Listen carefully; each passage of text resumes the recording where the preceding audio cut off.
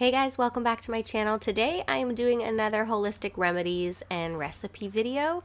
And I'm just going to be sharing with you guys a few things that I like to make for pain management and also stress management, and some natural remedies for cold and flu, and just a few things that we use around our home. So I hope you guys enjoy this video, and I'm just going to jump right in.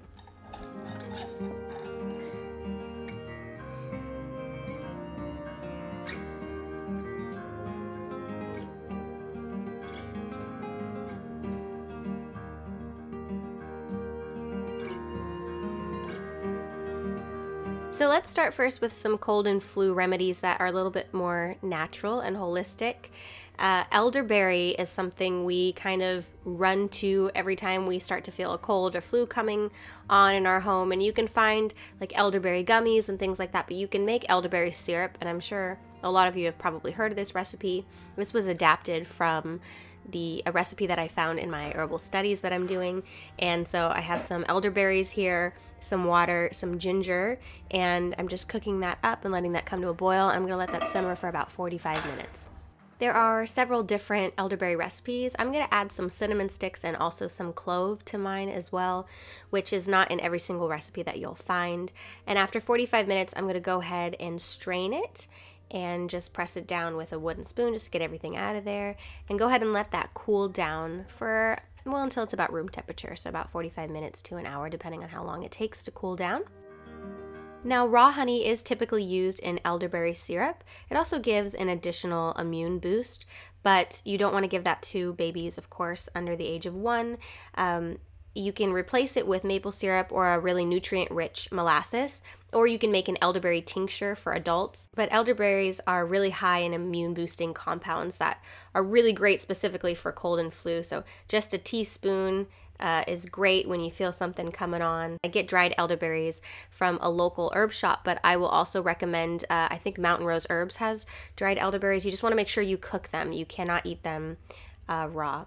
Now next I'm making fire cider, and I have some garlic from the garden. This is fresh and ready to go. This is a fire cider shot, and you can either take a little bit of this with 8 ounces of water every morning if you're starting to feel a cold coming on, or you could just take a solid shot of this.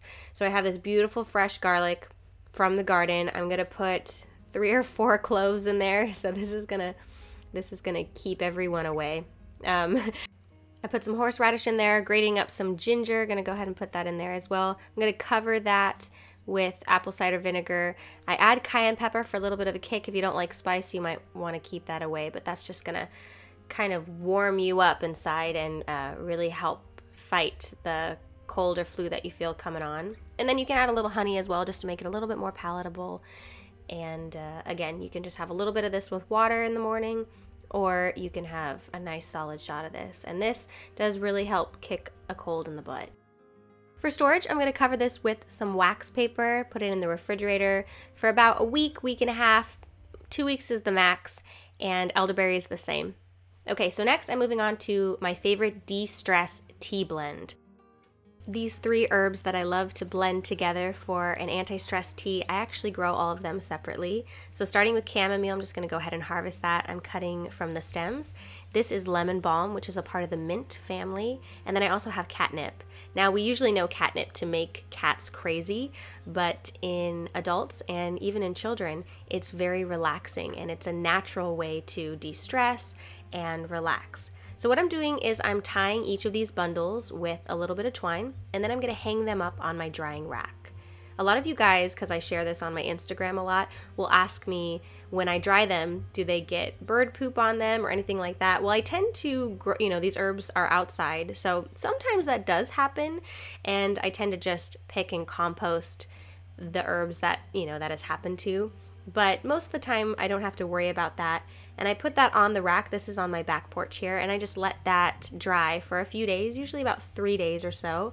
And after that, it's gonna look really crunchy and pretty much ready to go. So I keep an eye on that, and it's really pretty on, my back porch there, and it smells really nice. And once it's ready to go, I just take it down and I can start making my tea. Starting with chamomile, I harvested just a little bit, so I have this bundle here, and I'm going to take off the flowers. So I'm going to take some scissors and just cut the flowers off. A few stems are okay, but you want to avoid stems overall. And I have a small little mason jar here. I'm just going to go ahead and put all of the chamomile inside. And the flowers will kind of shrivel up a little bit, and that's completely normal. That's how it looks, and you can use the entire flower for the tea. Now for the lemon balm and catnip, it gets so dry that you can pretty much just rub it through your fingers and it essentially becomes tea. You can essentially choose how fine you want your tea to be. If you're going to put it in tea bags or mason jars, it's really up to you and your preference. So I'm making 3 different jars. We have one for chamomile, we have one for catnip, and one for lemon balm. And then that just means I can choose to have one or the other on any given day, or you can blend them together if you wanted to. And then I have this little tea strainer. We used to sell these in my shop, and it's great. I use it all the time. You just put a little bit, just like a little bit of each one in there to create a blend. And I'm gonna go ahead and pour some water over that and just let that steep. And you can just enjoy that any time of the day. It doesn't make you sleepy. It just is a very natural, just calming tea. You know, it's just like a de-stress calming tea. So try that blend out, and I hope you really like it. Okay, moving on to some pain relief, some remedies.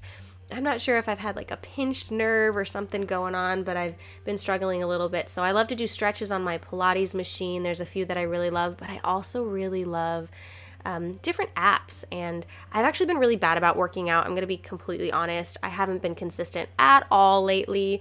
I have the Aloe Yoga app, and I've been trying to be better about doing stretching and yoga. My chiropractor actually recommended yoga to me and wanted me to do it really consistently. They have several different flows on there, but just a really good stretch. Feels so great to just relax the body when you're feeling stiff. And I practice several hours of piano, so I get a stiff neck, and my shoulder's been kind of uncomfortable, and I've had a lot of different things, and yoga's definitely really helped a lot. Another thing that I love is CBD. I've talked about CBD here on my channel now for, I think I mentioned it for the first time like a year and a half ago, and I know for some people it's kind of like taboo in a lot of senses because it is cannabis, but CBD specifically has no psychoactive effects, but it's very, very beneficial for inflammation, for pain, for stress. My friend has this really beautiful company with CBD Bath Bombs called Kush Queen. She also has bath bombs that are CBD and THC. So if THC is legal, sometimes small doses of THC with larger doses of CBD, you still don't have any psychoactive effects, but it's even more helpful for pain management. An Epsom salt bath is also really great, and I like to kind of combine the two. So I'll do a CBD bath bomb with some Epsom salt, and I've been taking a lot more baths recently. And then also I like to listen to a really relaxing or calming book when I'm in the bath, so I've been listening to Box of Butterflies by Roma Downey. Going back to CBD for pain management, there are a few that I really like. I don't use them at the same time, but this is a CBD. This is nano CBD by a company called My Hempel, so just a little bit under your tongue. Another brand that I recently found out about when I was in more pain was by a company called Sweet Jane, and they have pure CBD, but they also have different ratios with microdoses of THC. And what's great about that is because it has significantly more CBD, it counter-affects any negative side effects of THC. So you don't get any of the psychoactive, you don't get a high, but the THC activates the CBD, so you get a little bit more of a boost in terms of pain reduction. So recently a doctor tried to recommend pain medicine for me, and I didn't want to take it because the handout was a little scary with the side effects, so I just stuck to this, and it worked really well. I took a little bit at night before I went to bed. Another thing that I use is this heating mat. This is a Gemstone heating mat. My acupuncturist actually has sessions where you can lay on one of these in her office. They have many benefits to those who are struggling from chronic pain or illnesses. There are a lot of different benefits that you can research. I'm actually going to put an article that's pretty interesting below with 12 different science-backed benefits of a gemstone mat, just because I know when you hear gemstone, it can kind of seem kind of like, does that really even do anything? But there's a lot of really cool benefits to it, and I've really enjoyed having one, so I really appreciate you guys watching my channel. I hope you enjoyed this video. Thanks for watching, and I'll see you guys in the next video. Bye.